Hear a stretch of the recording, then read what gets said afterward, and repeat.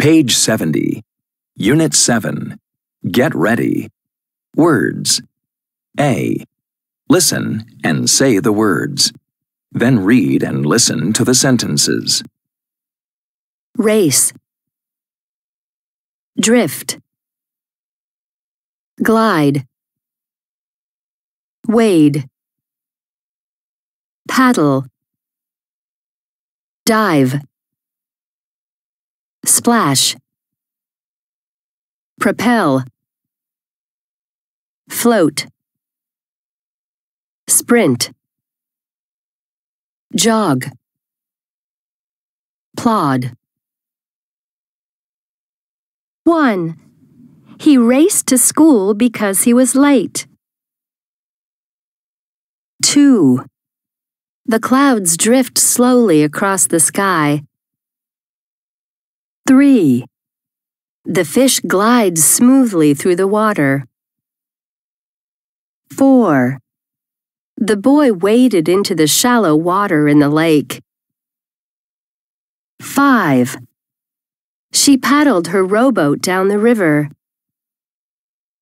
6. My sister can dive into the deep water, but I can't. 7. The kids splashed water on each other. 8. The whale uses its tail to propel itself through the water. 9. He floated on his back in the pool. 10. She sprinted to the finish line to win the race. 11. For exercise, Jen jogs every morning in the park. 12. The old horse plodded slowly down the road.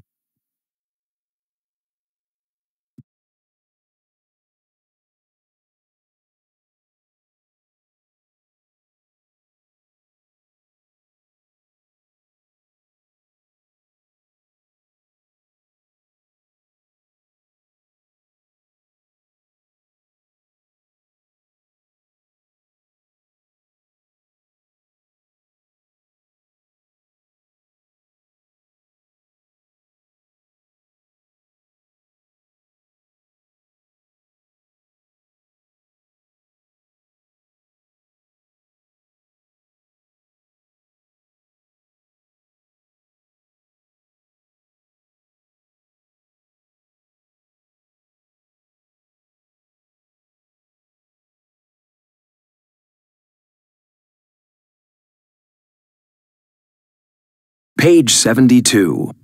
Read. Magdi and the Dolphin. Magdi looked out of the window and saw clear blue skies. "Yes," he shouted.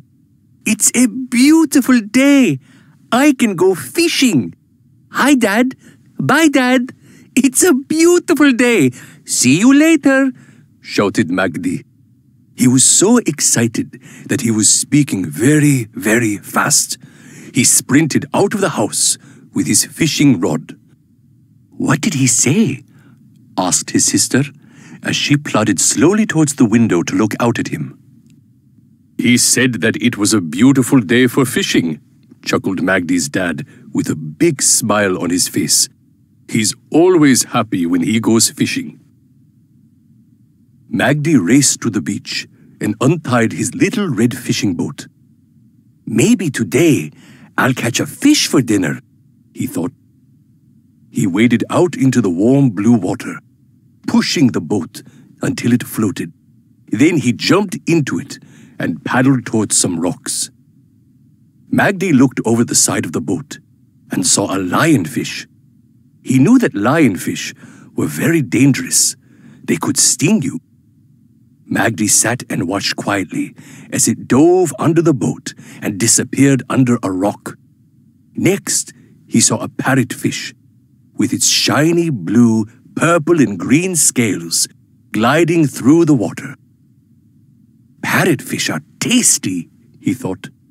"Maybe today I'll catch a parrotfish." Magdi put a piece of bread on the hook of his fishing rod and threw the fishing line into the water. Then he threw more bread into the water to attract the fish. Suddenly, hundreds of fish swam up to the boat. There were bright yellow fish, black and white fish that looked like zebras, fish with long noses, and big fat puffer fish. Magdi knew all their names. He beamed with delight. Maybe I won't catch any fish today, he thought. They're beautiful. Maybe today I'll just watch them. Magdi pulled his paddles into the boat, turned onto his stomach to watch the fish, and fell asleep in the warm sun.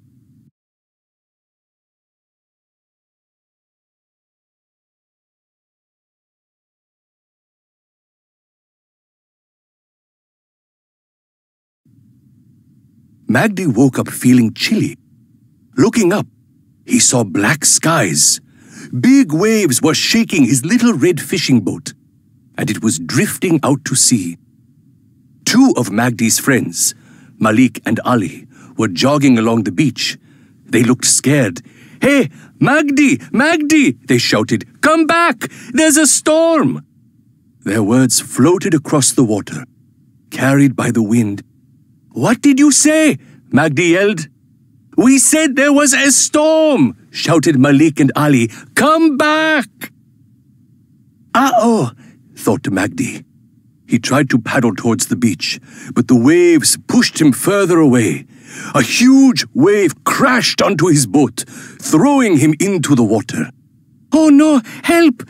Help!" Magdi cried. But just at that moment, he felt something under the water. A very big something. Then, to his surprise, he was moving through the waves at high speed, heading straight for the beach. He looked down and saw a beautiful, grinning face. It was a dolphin. The dolphin splashed and jumped through the water, carrying Magdi on its back. The dolphin used its powerful tail to propel its body through the water. When they got to the shallow water, the dolphin dropped Magdi on the sand and then swam up and down in front of him. "Thank you, my friend," whispered Magdi. Every day afterward, Magdi and the dolphin played in the ocean. The dolphin taught Magdi tricks, such as how to dive deep down to the ocean floor, how to float, how to glide through the water, and how to stay away from a storm.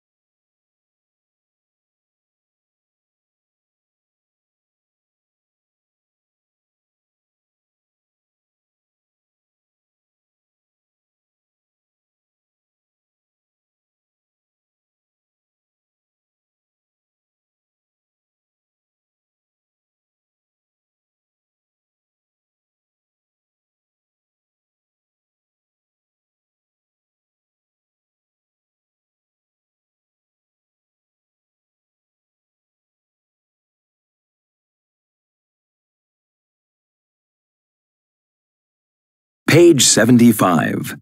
Grammar in use. D.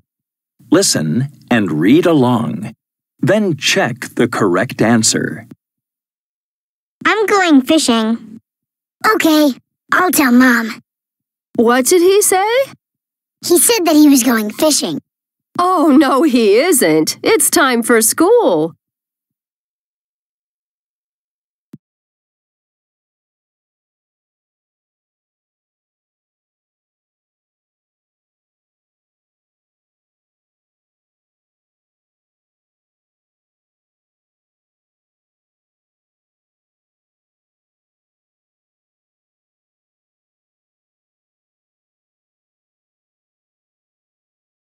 Page 76. Listening. A. Listen and circle the words you hear. Compare your answers with a partner. Where do humpback whales live? Humpback whales live in all the oceans of the world. They communicate with each other over very long distances. To do this, they sing a song. Scientists discovered the song of the whale about 50 years ago. How long is each song? Each song usually continues for between 8 and 15 minutes. Do all whales sing the same song? Think about the countries that are in and near the North Pacific Ocean. There are whales in Japan, whales in Mexico, whales in Hawaii, and whales in the Philippines. All these whales sing the same song. But in different oceans, the whales sing different songs. For example, whales that live in the Pacific Ocean sing their song. Whales that live in the Atlantic Ocean sing another song. How far can the song travel underwater? A whale can hear another whale singing from thousands of kilometers away. Do all humpback whales sing? No, male whales sing, but females do not.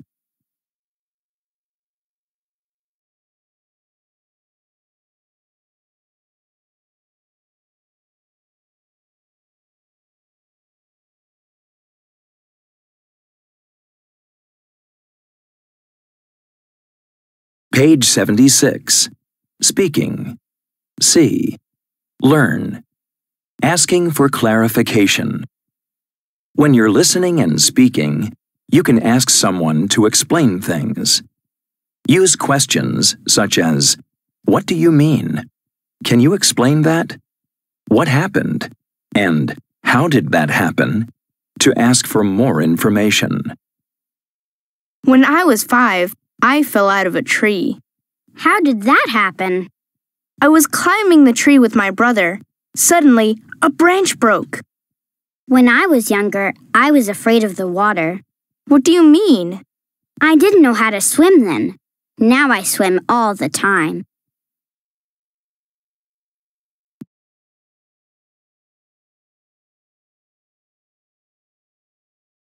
Page 77.